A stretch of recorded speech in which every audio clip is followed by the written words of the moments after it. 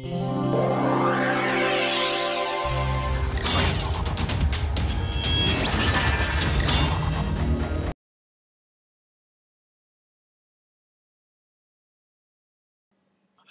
everybody and welcome to this course on metrology.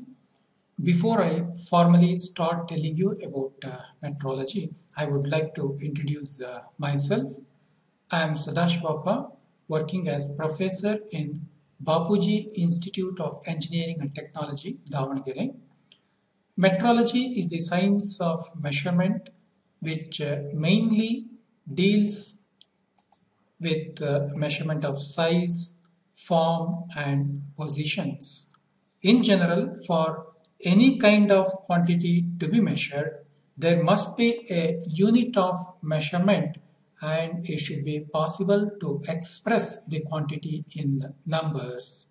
Hence, metrology is concerned with the establishment of units of measurements and their standards.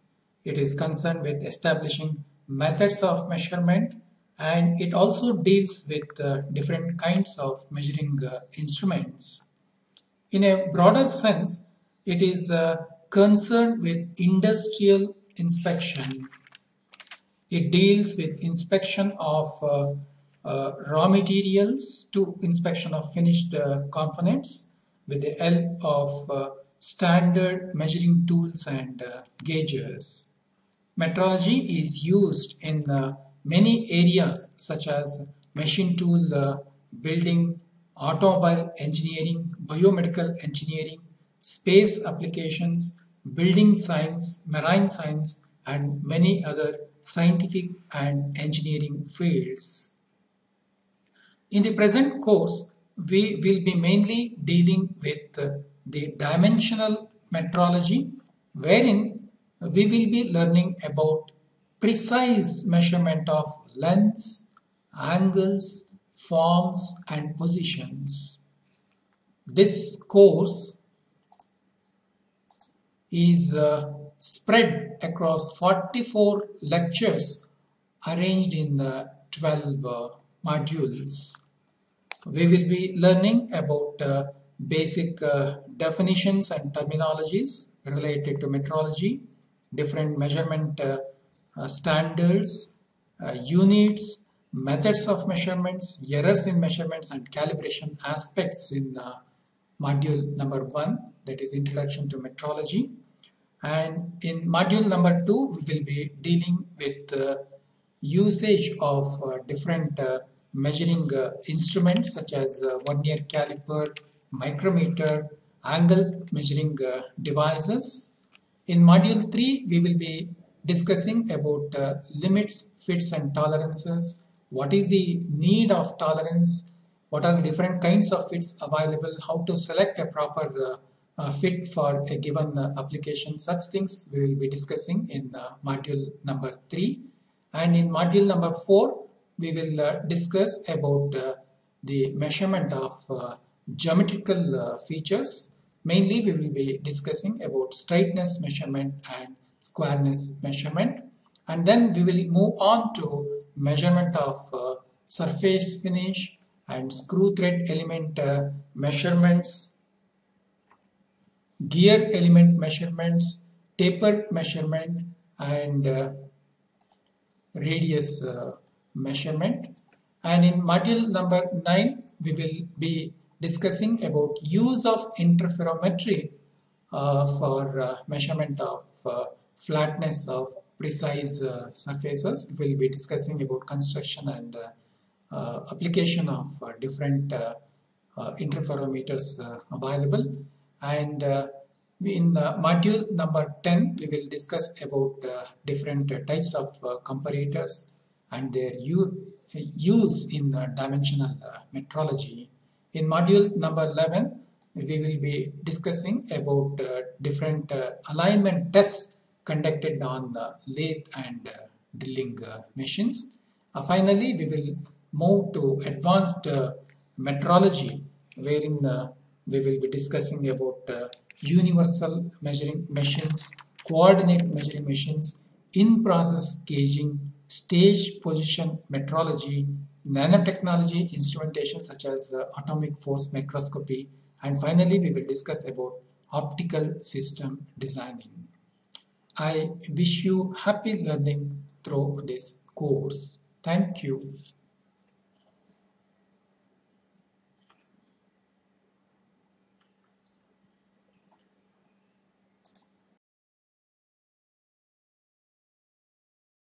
Now, let us start the first lecture of the series. Now, let us understand what is the meaning of the measurement. Let us have a look at our daily activities like buying things like grocery, gold, petrol and cloth, measuring emission level of vehicles, inspecting workpieces produced in a shift, drug delivery to a patient, measuring blood pressure, body weight, body temperature, etc. In all these activities, we are trying to measure a physical quantity like pressure, volume, length, etc. Now, let us take a simple example of buying things like cloth, and let us understand the measurement process in detail. When we go to a cloth shop and ask for a certain length of material, immediately the shopkeeper will take the material and he will take a measuring tape and he measures the cloth of the required length and cuts it and gives it. Now, in this process we can understand that in the process of measurement a physical quantity is required for which we had to give the value, and then we require a standard or a reference for measurement process, and then there is a comparison process. That means the shopkeeper will open the cloth, he will spread the cloth on a table, and then the length of the cloth that is to be cut is the physical quantity, and then the shopkeeper takes the measuring tape and this is the reference for us to measure the length, and then he compares the cloth length with the measuring tape. This is the process of comparison. That means in any measurement process we have three entities. First one is the physical quantity, in our example length, and then a reference for measurement, that is measuring scale, and then process of comparison, that means comparing length of cloth with the measuring tape. So, that is the third entity. Now, let us look at this simple picture and try to understand the measurement process in detail. So, we have the datum on which the measurement process takes place, and then we have workpiece. Okay. The length of the workpiece is to be measured, and then we have a butt plate against which the workpiece is pressed, and then we need a reference, for example a steel rule or a measuring tape, and again the steel rule is placed on the workpiece and it is pressed against the butt plate. Now, we start measuring the length of the workpiece from this point, from this edge of the workpiece. So, this is the reference point, and then we look for the coinciding division on the steel rule, which division on the steel rule is coinciding with the other edge. So, this becomes the measurement point. The difference between the reference point and the measurement point is the length of the workpiece, that is the physical quantity that is to be measured. If the measurement process is very simple, like measuring the length of a workpiece or a diameter of workpiece, using the micrometer we can do that. We can just hold micrometer in our hand and we can take the workpiece in our other hand and then we can measure. So, in this case datum is not required.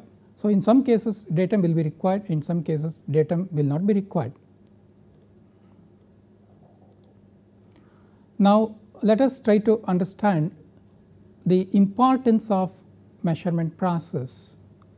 So, I gave some examples of our daily activities wherein measurement is carried out in all activities. That means measurement is everywhere and it is playing a vital role in our lives.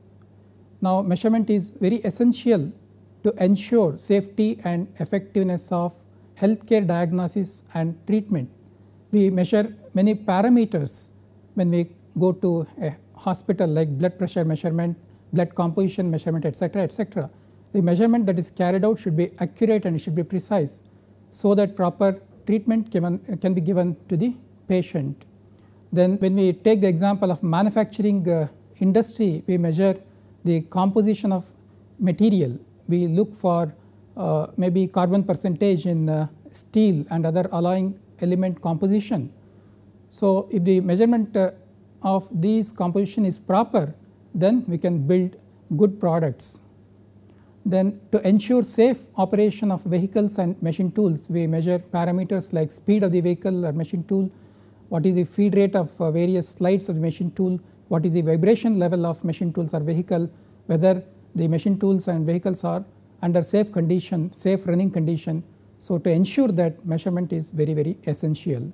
Also to ensure proper food supply, whether any dangerous substances are included in the food supply, to ensure that we need to measure the food that is supplied.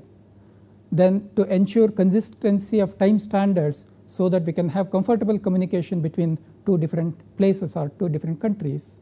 To ensure fairness between buyer and seller, measurement is very important. We gave the example of buying a cloth. The seller takes a measuring tape and he measures and he gives the cloth. Now, the buyer also can take another scale and he can cross check whether the length that is supplied is correct or not. That means both the scales used by buyer and seller should be comparable. That means they should be comparable to some national or international standards, so that there will not be any dispute between buyer and seller. Now, to evaluate newly developed products and processes, we need to conduct measurement. We should after the completion of the assembly, we have to check what is the performance level with respect to the cutting parameters or the vibration level, etc., or the health of the machine tool. So, we need to conduct many kinds of measurements. To get accurate and precise data in scientific research, we should have measurement process. Now, let us move to understand the definition of the metrology. It is the science of measurement, and there are national metrology institutes around the world to make sure that the measurement we use are fit for the purpose. Now, metrology has three basic activities. The first one is defining the internationally accepted units of measurement, for example, length, time, etc. Then realization of the units of measurement in practice. For example, we have defined the length. Now, how to realize it so that we can use it for the commercial purpose or for the benefit of the society. And then establishing traceability, linking measurements made in practice to reference standard. That means whatever instruments we make should be comparable to the national and international standards.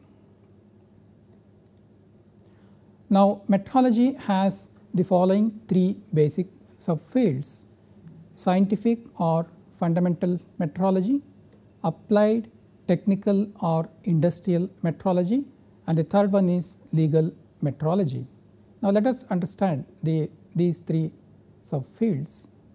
The first one is scientific or fundamental metrology. So, this deals with the establishment of quantity systems, unit systems, units of measurement, the development of new measurement methods, realization of measurement standards, and transfer of traceability from these standards to users in society. In India, National Physical Laboratory is the custodian of various primary standards. Now, we can see this photograph, which is concerned with thermal imaging metrology for healthcare. Lot of research work is going on in the thermal imaging, which is used to detect cancer in earlier stages, or the fever scanning, or the healing process in the body. So, such research activities and establishing corresponding measurement methods and measurement standards is the activity which is carried out in scientific metrology. What kind of measuring instruments should be used for such newly developed methods, what kind of environment should be provided, whether any specific conditions are there with regard to temperature, humidity, pressure, or any vibration proof datum surfaces are needed, and how to conduct the measurements, what are the guidelines for conducting the measurement process, how to report the measurement results. These are some of the activities which come under scientific metrology.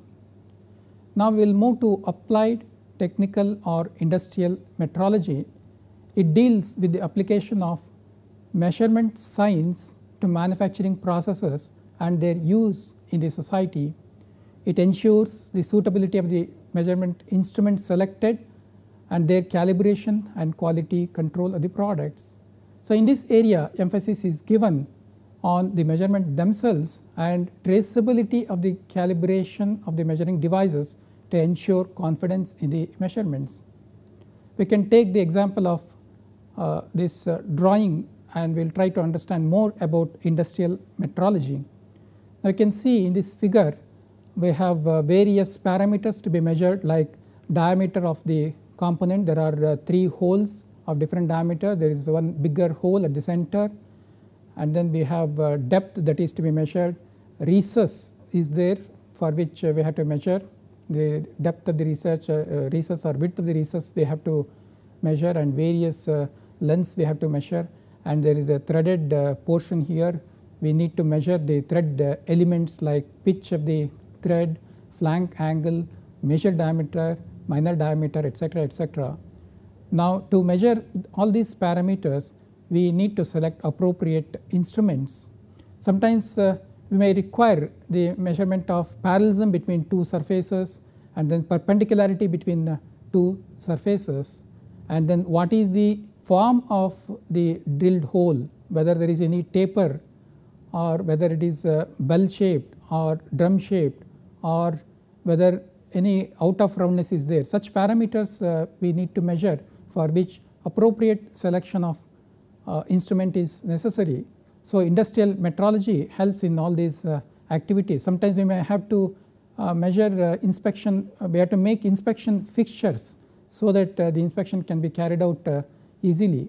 So, all such things are carried out in industrial metrology. Now, we will move to legal metrology, which deals with the activities which result from statutory requirements. It is concerned with legal requirements of measurement processes, units of measurement, measuring instruments, and methods of measurement, to establish necessary rules and regulations on qualities and control of measuring instruments and their use. Now, statutory requirements might arise from the needs of protection of health, public safety, the environment, enabling taxation, protection of consumers, and to establish fair trade. This helps in detecting frauds in measurement and to book offender for trials wherever necessary.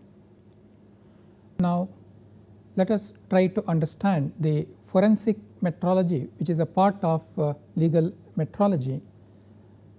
This applies to forensic sciences. Forensic laboratories perform numerous measurements and tests to support both criminal and civil legal actions. The examples of forensic metrology activities are given below: the measurement of blood or breath alcohol content, the quantification of controlled substances both for net weight and purity. For example, what is the purity of gold?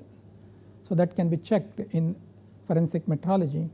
Then length measurements of firearm barrels. So, you can see here in this picture we have a firearm barrel.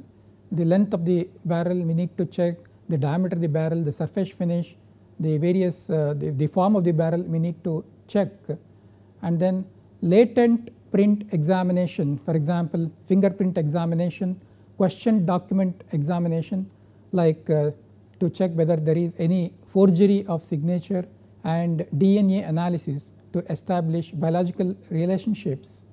Then 3D laser scanning of crime scene can be taken so that it can be visited again and again to study the crime scene.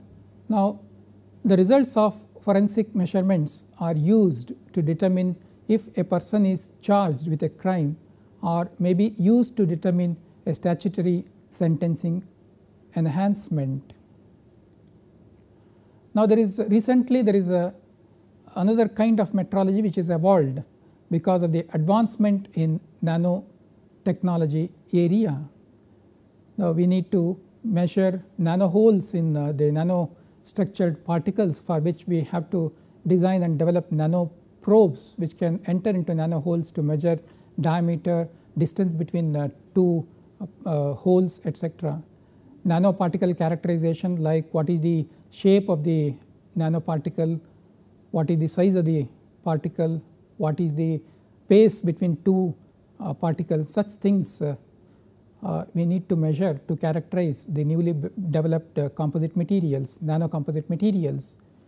Then in the last few decades, various measurement methods have been developed for the characterization of nanomaterials, like nano CMM is developed, which physically measures the MEMS products and nano products, and then scanning electron microscopy, X-ray diffraction, tunneling electron microscopy, atomic force microscopy, all these are developed which will aid the characterization of nanoparticles, nano devices, etc. And then recently laser based systems are developed which aid in inspection of nano devices, and there is a need to establish nanometrology standards so that in all parts of the world same standards can be used, and the measurements that is carried out in the nanometrology will be comparable and usable throughout the world. Now, let us try to understand what is the role of metrology in the innovation. Now, the manufacturing industries always try to develop new kinds of methods, new kinds of products, and then manufacturing of precision engineering components which are used in aircrafts and spacecrafts have very tight specifications. So, we need to design and develop new methods of metrological methods and new kinds of metrological instruments which will be able to measure the tight specifications. Now, if we study this diagram, we will come to know that whenever there is a new idea generated, a lot of R&D work will be carried out on that new idea that is generated, and computer aided design and analysis will be carried out on that particular idea to develop various models and to prepare the drawings. Once the drawings are created, we move for computer aided manufacturing, where we manufacture the components as per the computer aided drawing that is provided using different kinds of inputs. Now, if the components are new type of components having very complicated structures or profiles, we have to develop new methods of measurement, new instruments for measuring that complex profile. So, we should have innovative metrology, we should invent new kinds of instruments, we should invent new kinds of fixtures, inspection fixtures, so that measurement becomes, or inspection of the component becomes fast and accurate. Now, the metrology is also applied in the assembly and testing of the new products that is developed. Finally, the components and products are packed and dispatched. Now, let us try to understand what are the various objectives of metrology.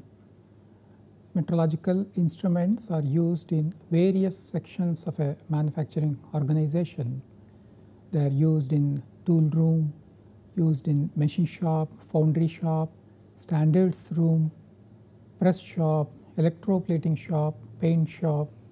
At all places, the metrological instruments are used. In such a big organization, the metrology will have many objectives. We will study some of the objectives. To determine the type of measuring instrument needed by the plant and to ensure that they are well maintained in the plant by periodical calibration. Depending upon the type of activities going on in the shop, they have to suggest, the quality control department will have to suggest what type of instrument is required, whether in process gauging is required or off process gauging is required, what should be the range of the instrument, what should be the accuracy level of the instrument, and then any special type of equipments are needed. For example, I will write a sketch here.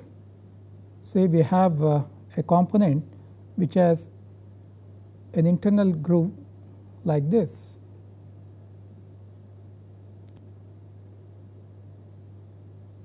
I am just writing the sketch.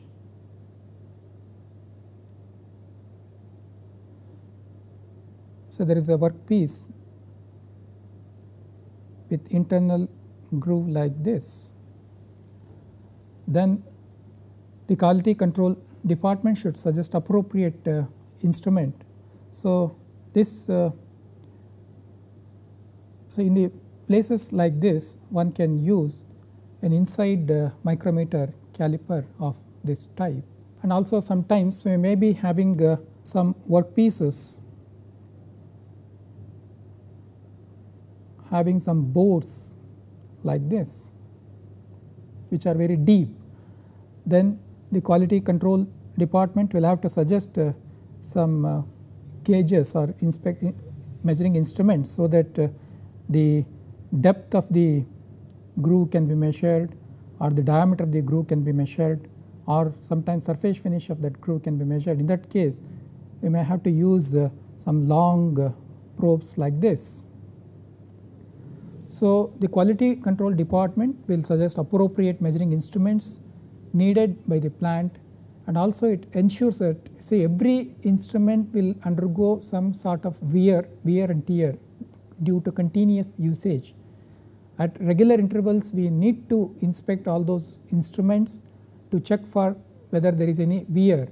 If there is any wear, they should be compared with the accurate instrumentation available in the standards room, and the amount of error that is there in the instrument should be recorded on the instrument. So when we take the readings using such calibrated instruments, we should account for the error that is mentioned on the instrument. And then the quality control department will have to see what is the process capabilities of newly developed process, whether the new process developed are really capable of doing what is expected, or whether they are going out of the process, or what kinds of changes are necessary so that the process capability increases. Now, another objective of the metrology is standardization of measuring methods used with reference to the prevailing standards. That means whenever new products are developed, we need to develop new methods of measurement, and then what are the prevailing standards we should consult, and then we should suggest the measuring instruments. That means we should standardize the various kinds of methods as per the prevailing standard. And then metrology department have to provide proper solution to the measuring problem arising in the shop floor. Sometimes the operator will ask for suggestions how to check the particular parameter, is unaware of using the instrument, and some sort of training is to be provided to the new operators. So quality control department will teach them how to use the instruments and how to come out of the problem that arise in the workshops. And sometimes very complicated components like rotor blade will have to be inspected. So in such cases we need to devise special inspection fixtures. One such example is shown here. We have the rotor blade which is having very complex shape. So we need to design and fabricate a holding device for holding the rotor blade, and then we have indicator to measure the various parameters of the rotor blade. And then application of statistical quality control techniques to the various processes to study whether the processes are under control or not. We can see this diagram wherein we have upper control limit, lower control limit, and x-axis time and y-axis is variable, and we have various measuring points, and then the center line indicates the average of variable size. Now the measurement points are scattered well within the upper control limit and lower control limit. This indicates that the process is under control. Whenever a measuring point goes beyond the upper control limit or beyond the lower control limit, then necessary action should be taken so that the process is brought back under control. The necessary action may be in the form of changing the machine setup or changing the computer programs, etc.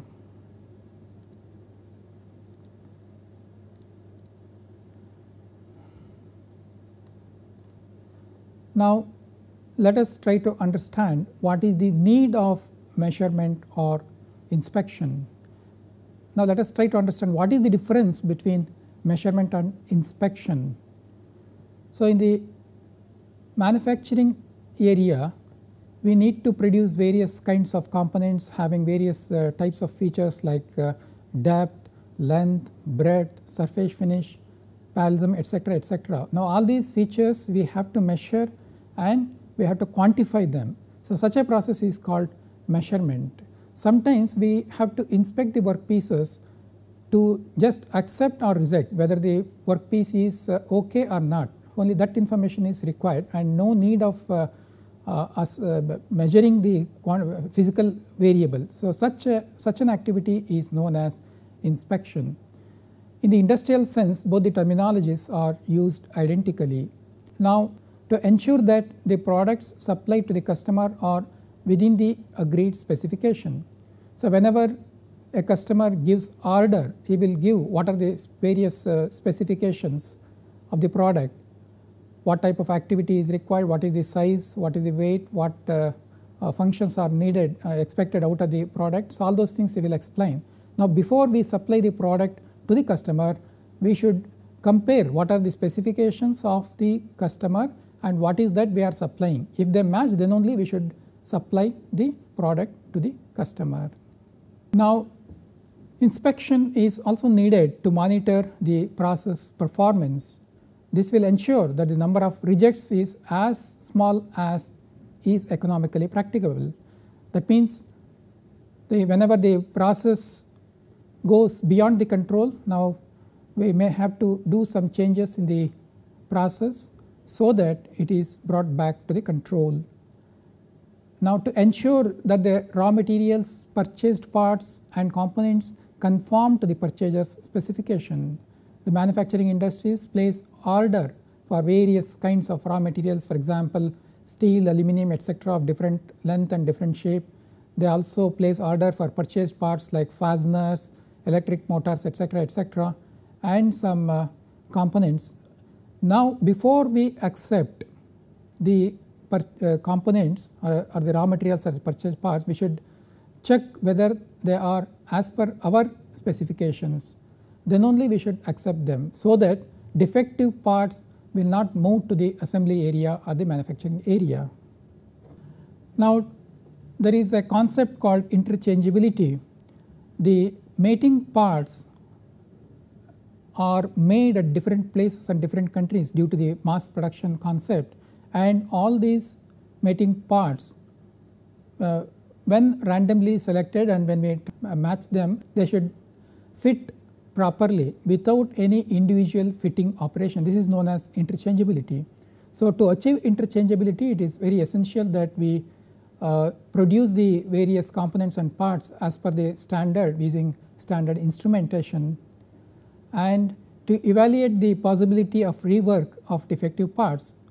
Now the inspector has rejected some parts. Now we have to really check whether some rework can be performed so that they can be accepted again. So for that we need to inspect defective parts.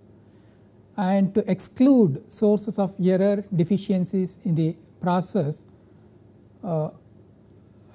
we need to conduct the measurement process. Sometimes we go for limit gauging. To establish limit gauging, we need to inspect. Sometimes in the manufacturing area, what happens is we need not have to actually measure the size of the variable. For example, the diameter of the bore or length of the bore or the depth, like that. What is needed is whether they are within the acceptable limit or not. So, actual measurement is not required. So, such a system is called limit gauging. To establish limit gauging also, we need to conduct inspection. So, this is this indicates that there is a need for inspection to establish limit gauging.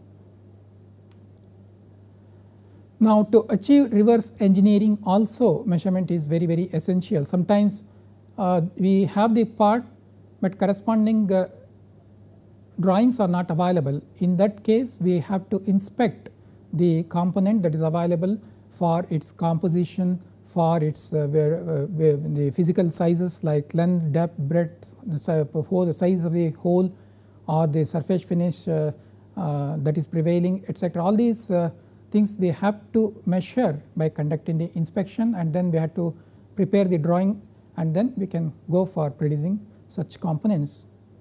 Now, to augment the reputation of the manufacturer and to help him to become world class manufacturer, measurement is very essential. We need to conduct measurement, maybe 100% inspection if the components are critical, or batch type of inspection, and we have to remove all the defective parts, and only good components should be good. Products should be supplied to the customer so that the customer will be happy and we get repeated orders from the customer. Now, let us try to understand the classification of inspection, how the inspection procedures are classified. So, one type of classification is depending upon the labor that is involved, that is manual inspection, visual inspection, automatic inspection. In manual inspection, what happens is the operator will take the workpiece that is to be inspected, he will take the appropriate measuring instrument and he will check the parameter, for example, length or diameter of hole or surface finish.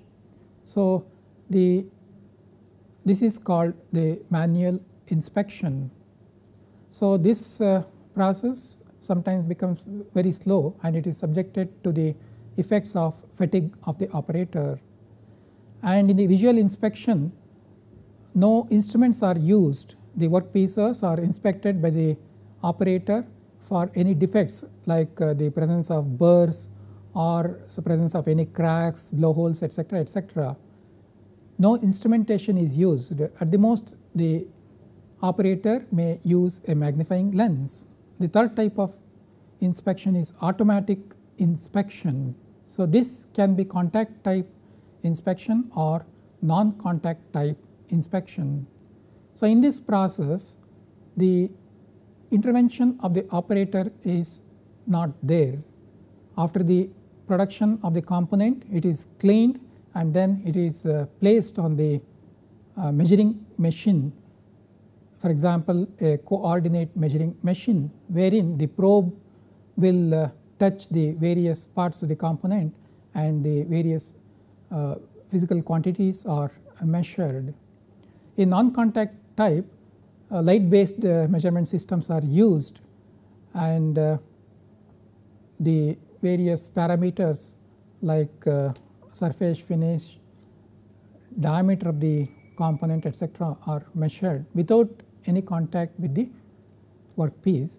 So, this non-contact type automatic inspection can be used during the process itself. In process gauging is also possible. Now, the second type of classification is based upon the area of inspection, where the inspection is carried out. So, we have different types like receiving inspection, first piece inspection, process inspection, batch inspection, final inspection, and tool and gauge inspection.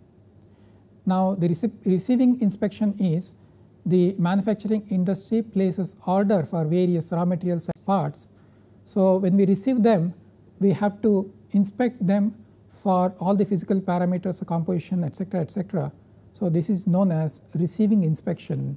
If there are any defective parts supplied by the supplier, we have to reject them so that defective components will not move into manufacturing and assembly area. Then CAD to part analysis or first piece inspection.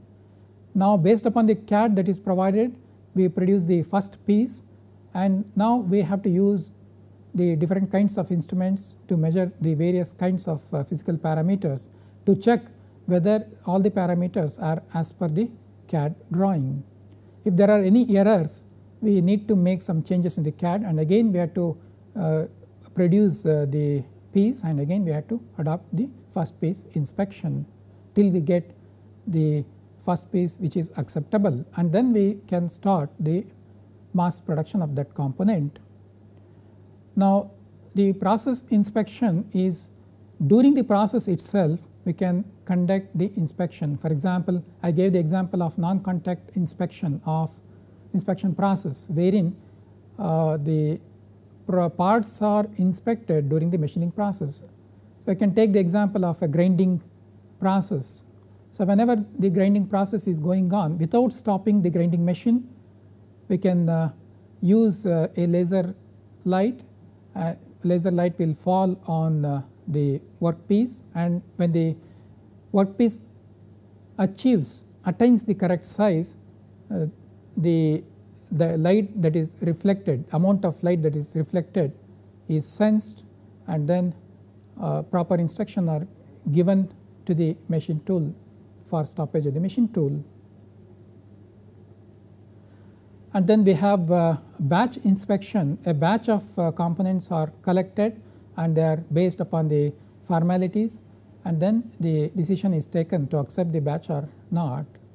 And in the final inspection, once all the processes are completed, we need to, and then when all the components are assembled to make the product, final inspection we need to carry out to check whether painting is over or not, whether all sub-assemblies are properly assembled, whether the movement of all parts, moving parts is correct or not, or whether there is any leakage or vibration levels are exceeding the limits. So such things are inspected before we dispatch the product to the customer.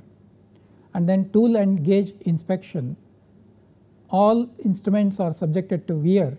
So at regular intervals we need to calibrate the instruments with the help of instruments available in the standards room, and then we need to record what is the amount of error. So when we use such instruments, we have to account for the error that is mentioned on the gauges. Now let us conclude the first lecture.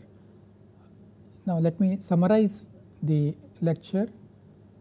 In this lecture we tried to understand what is the measurement process, and then what are the various objectives of metrology, what is the need for measurement process, what are the different kinds of inspection processes.